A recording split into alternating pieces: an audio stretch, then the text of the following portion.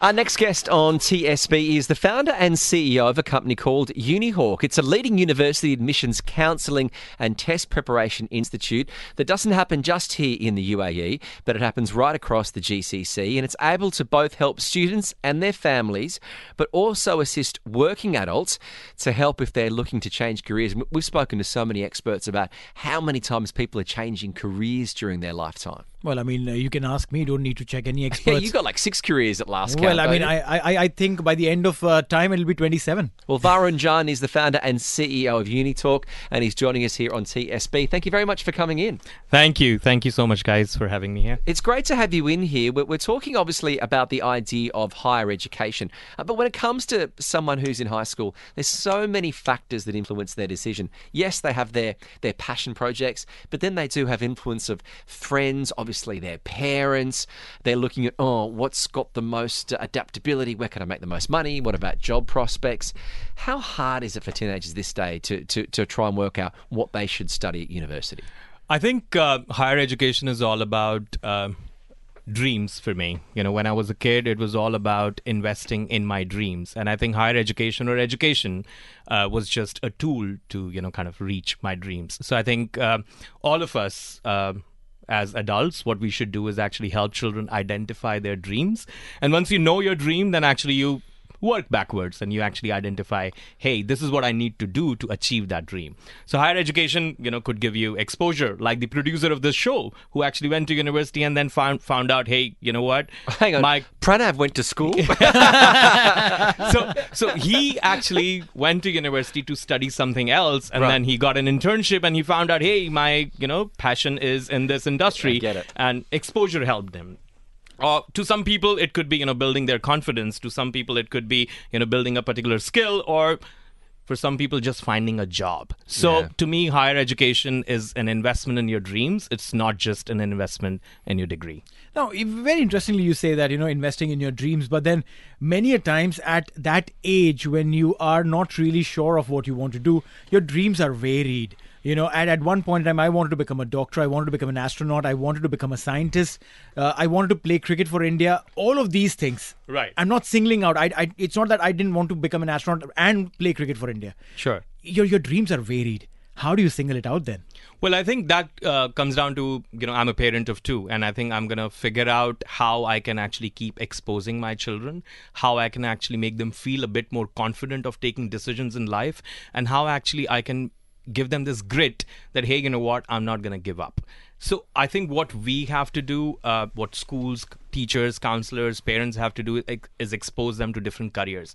Hey, I'm great in physics and math. I don't have to necessarily become an engineer, right? I can probably, do an internship in an investment bank and study economics with math and use my analytical skills. But at the same time, I know somebody who probably wanted to become an astrophysicist, but at the same time, she was interested in art, and she was able to pursue both of these things at the same time. So to me, taking decision of what you want to do and not worry about the outcome is an ability. It's like a soft skill that's necessary in life, and that's what actually we need to do. We need to ask children to own their decisions, and that's something we can't do by being authoritative to them, do this, do that.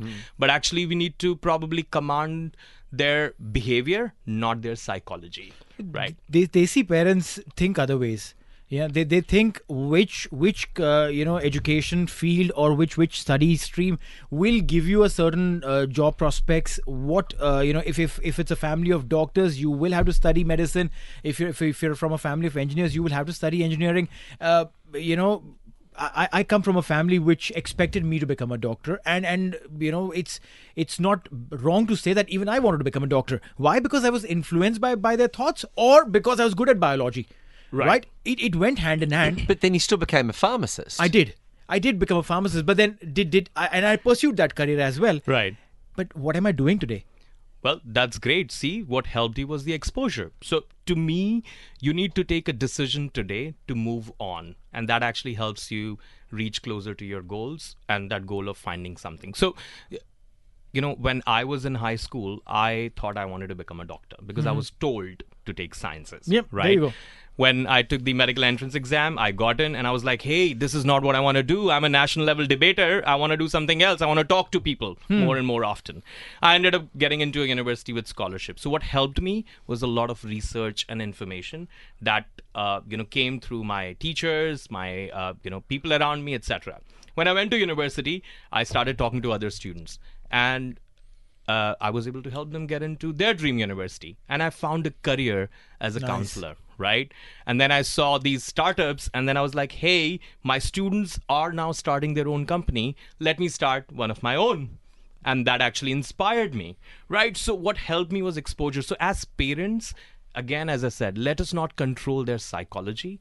Let us control their behavior.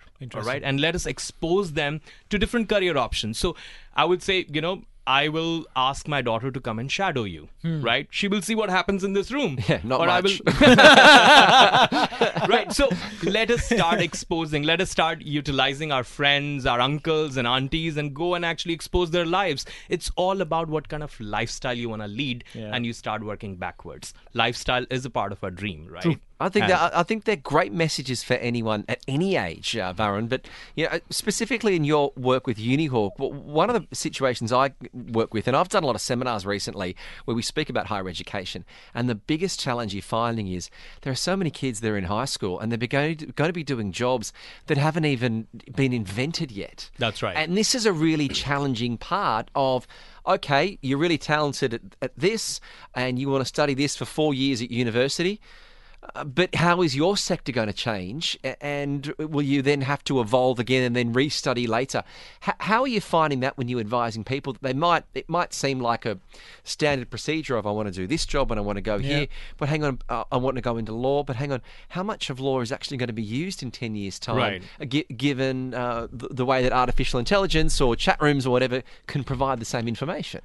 Excellent question. I think I can't answer it in one way. Probably I'll take 3 different ways to answer this question. Number one is that when you're taking a decision of sending your child to university, etc., again, start exposing them from, let's say, when they turn 12, 13, give them different career options, send them for different shadowing programs, online courses, etc. So they will identify what's their passion. So you guide them through that. Now, I think to me, it's not a challenge that the world is going to change, the jobs are going to change. It's an opportunity, right? So let us prepare them. So it's a mindset change. Absolutely. It's a mindset change. Let us not worry. That's what we keep telling people. Let's not worry about the future. Let us worry about today. Let us prepare ourselves to deal with the change. Changes happen, from childhood to teenage. We're going through, our biological changes, right? Living with parents at home to living alone in a university campus, that's a change. Picking up my first job is a change. Hating my boss is a change. That's a constant. That's a constant. And leave that job and actually, go all in, and starting your business is a change. Success is a change and failure is a change. So I think it's all about preparing yourself for change. But coming back at UniHawk, what we do is we actually try preparing students for this change while exposing them to different careers, helping them identify the right universities, colleges, and help them apply there. And then help them get into a university which gives them the flexibility of changing within the program. So you can start, studying biomedical sciences and switch to business and switch to psychology and graduate as an, I would say, actor. Right? I think that's wise advice. But you're looking at this situation when students are sitting there, and I mean, when should they start thinking? So when you're talking about this conversation, what age is the best time? Is there a defined age, or should it be when your children are showing an interest in certain sciences that maybe it's or certain traits that maybe it's an idea they follow a certain path? I think we all need a good mentor at different stages of our lives. So parents have to kind of become kind of a mentor to guide students, to guide their children. That's very important. But at the same time, as a student, if I have been mentored well, if I have been made aware of actually university education and different types of careers, then I would say a student should start thinking about it when they're, say, 14, 15 years old. And it's a decision of a family because a lot is at stake. You're letting your child go. So as a parent, I need to know if my child is independent enough to go alone and live alone. That's a very important decision. As a family, they might have a dream of, sending their kid to the US, but hey, do I have, $400,000 to actually sponsor the undergraduate degree? So that's the planning they have to start in advance. But at the same time, do I need to go to the US to achieve my dreams in life? I can probably go to Europe or much cheaper place and actually do that. But still, I want to go to the US, UK, or top university. Let's say a kid got into Oxford today. He just called me, but he also wants scholarship. So he started preparing 3-4 years in advance, started building his profile. Smarter than us. Yeah, exactly. Oh, you bet. And, he'll get scholarship and study with 100% scholarship in the university. Well, you might notice, Varun, that Neil has got a drink bottle there on his table, and That's it's, right. it's good from a very fancy, prestigious. Over Ivy 400 League. years old school called Ivy League, Harvard. yeah. Now, you actually were the first to bring the Harvard Youth Lead, the YLC Change program. You brought it to the UAE. That's right. Yeah, Yes. and what does that mean for anyone who's a high school student here? So after spending over more than a decade actually in this region, I realized that not all the kids and families have enough resources to fly down to the US and experience the education, the exposure those universities offer. So we really wanted to do something to give that opportunity to students in the region across the GCC. Yep. And we ended up collaborating with Harvard Leadership Institute, and we brought the mentors to the UAE. And then, we asked students from all across the GCC, from Saudi Arabia, Kuwait, Oman, and the UAE to attend the program. So to me, the biggest thing was giving that confidence to students that, hey, you know what? I can go and speak on the stage. So during that program, that's what leaders did. That's what mentors did. They actually trained students to overcome that fear of actually coming up with their own idea and presenting it in front of thousands of people. And actually, we have 8 projects right now that came out of that conference. And kids are actually raising money right now to implement those projects. And 80% of those kids never spoke in front of, I would say, more than 10 people. And so that was the change. So for us, it was more about, again, exposure, overcoming fear, and many of them have started to dream to go to Harvard now. Incredible. This is amazing. We always talk about how important whatever we study is, but at the same time, or I would say more than just the educational qualifications that you have, your soft skills. These are the skills that probably take you from where you are to where you could potentially be. What do you have to say about these skills? Well, to me, a leader doesn't have to always just stand in front of a crowd of 1,000 people and speak. You can be leader in your own way, right? So soft skills are not just about public speaking. That's one of the many things. I think it's about being able to communicate well, yeah. what you're going through, right? It's about developing a skill of grit. Hey, this is my dream, and I'm going to fail 10 times, but I'm going to just follow it. Right. It's about accepting. Hey, I failed. It's okay. I accept it. I'm going to overcome this. It's about accepting, hey, I took a decision and medicine was not the right career for me, or engineering was not the right career for me. I'll make a career switch. So these are the soft skills which actually we are trying to develop through our early year programs, and spending a lot of time with parents to tell them what they need to do. They need to start believing in their children. They need to back off sometimes. You bet. No, I would say don't back off. I'm a parent, and I just want to go and tell my child that I trust you. I really believe in you. Yep. And I'm okay with anything that you do. But at the same time, you have to do these 10 things so that you get exposed. And I want to make you capable enough to take that decision. That's important in your life. That just sounded like my dad. When I wanted to switch careers from research, medical research to communications, he said, whatever you want to spend, you earn, save, check for your future, and then reinvest in yourself. And I was like, Right. that's a fair call. That's sound advice. Worked hard, ensured that I was not spending randomly, got my corpus ready, and then he obviously helped me fund a That's little bit right. more. Yeah. So that's very interesting because both my parents never went to college, right? And I'm probably the first one who actually went abroad from my entire family to study, etc.